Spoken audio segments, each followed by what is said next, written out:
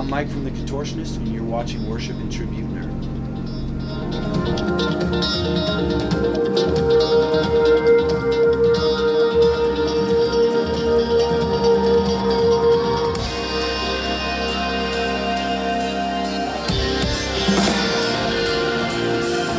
What's up, guys? My name is Mike. Some know me as Rickshaw. Welcome to Worship and Tribute Nerd.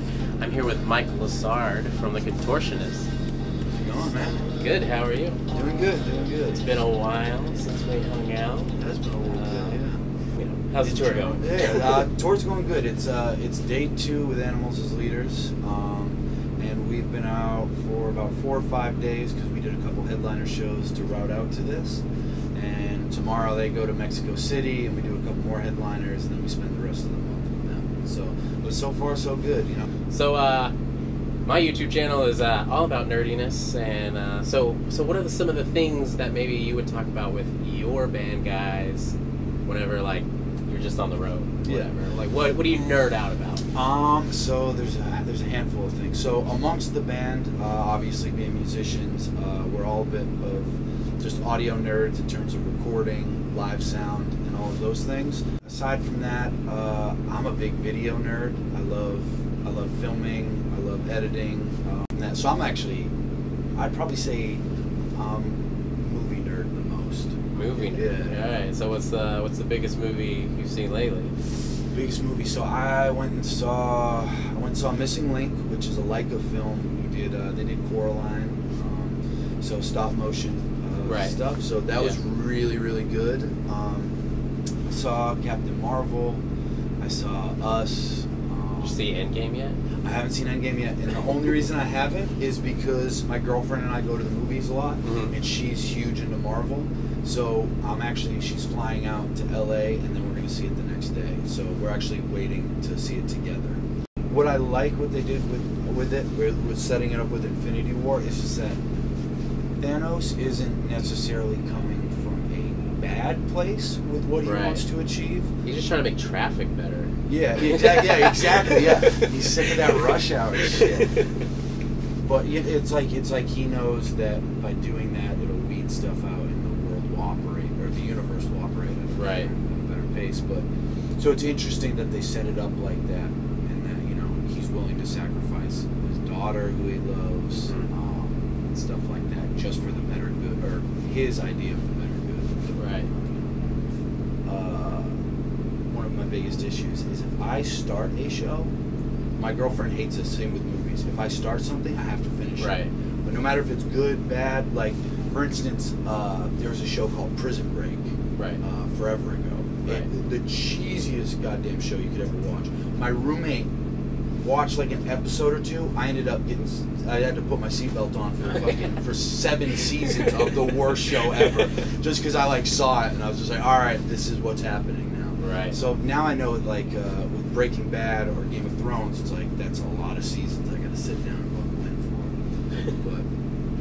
for. But I love like Ozarks is a great series. Oh yeah, that's awesome. The color grade gets to me a little bit sometimes because they break the rules of color grading, and it's just way too blue for me at all times. Yeah. Really, everything is blue on that show.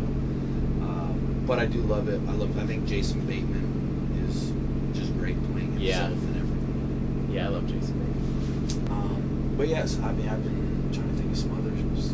I've gone and seen some. What did I see recently that was the most god awful thing I've ever seen? Sherlock and Watson. Oh my god.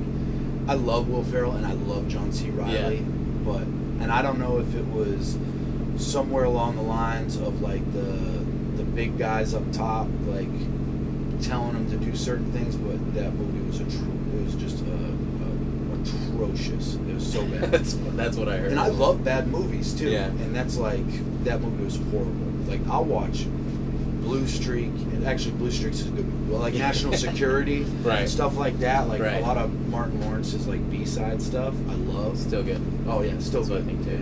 Yeah.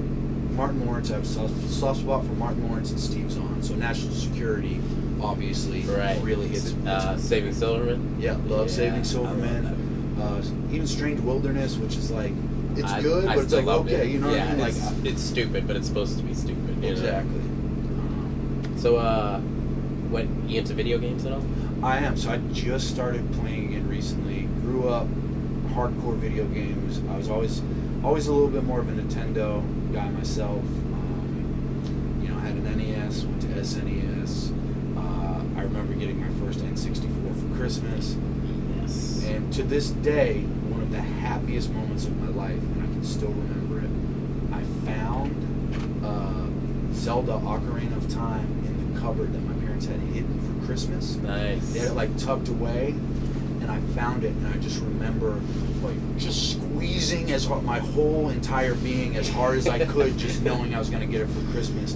And that game is still to this day one of my all-time favorite games. And then obviously Majora's Mask and all that followed. For me, like, I still remember when I got a Super Nintendo. I always thought Super Nintendo was like never anything better than that. I loved 64, but like my mind was blown for Super Nintendo. But that's SNES was great too. It actually has Smash TV, which is one of my all-time favorite games. I can never get past the second level though. I've only gotten past it once, and never beaten the game. I've tried so many times. I've used cheat codes to get extra lives, all that stuff. It's damn near impossible. That game is so brutal. It's chaos. Yeah. So and I love that game. That's one of my all-time favorite games. Obviously, like I have strong memories attached to like Turtles in Time. Oh yeah. I thought was an amazing game. It's simple. You can beat it in about 30 minutes, 20 minutes, you know, depending on how you're playing. And I just have memories of like my dad and I playing it on like his lunch breaks and stuff. So it's like, that's cool. There's just so much. I think Nintendo's great at, well, one, they're one of the first game consoles, but they're great at capturing the nostalgia that from those days, right? And making sure all their big franchise titles like Zelda and Mario all have a little bit of what made them great to begin with, right? And then build upon that. And they're great at it. And I just started playing Breath of the Wild, and it's amazing. It's so good. Oddly enough, I'm trying to remember the name of the Star Wars game for N64. There was a Star Wars game. Which one was that? It was one of the first games that came out for N64. They had it packaged with the N64. But I used to play that game, and I used to listen to I used to listen to Will Smith's Big Willie Style. Yeah. While playing that game. Right. I have a distinct memory of just having headphones on while jamming on that game. Yeah. So that's what I think about anytime I hear Will Smith. Nice. What do you think about Will Smith playing Genie?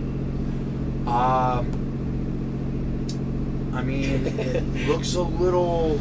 It's nothing against Will Smith. Right. I think he's a good, charismatic, kind of goofy guy to play that role. Right. You know, obviously Robin Williams did the voice for the animated movie. So I think Will Smith is a good choice for that. I saw that the one image, and I saw somebody redo it the way they would have wanted to see him, with like a bigger jaw and stuff like that. Oh, just more animated. Yeah. And I thought that was a lot cooler. Yeah. Sometimes you just need that something that reminds me of that old school image, you know what I mean? Just to make it pop. One of my biggest disappointments was Suicide Squad, because I'm big on Batman. Right. Batman's like, the first movie I ever saw in theaters was the original Batman with Michael Keaton. Right. So like, I just hold a special place in my heart for the Batman franchise. And Suicide Squad was, granted, obviously no Batman, but like, it's attached to the universe, and it was, I thought it was so bad. So bad. Jared Leto's Joker I was just not having it. So I collect action figures, and I'm going to bring something for all of my friends that do an interview with me. So, I brought him this. Damn. Dude. You said you were a Batman kid, so I had a little something for you. Damn. Thank you. All right, man. Thanks for the interview, bud. I appreciate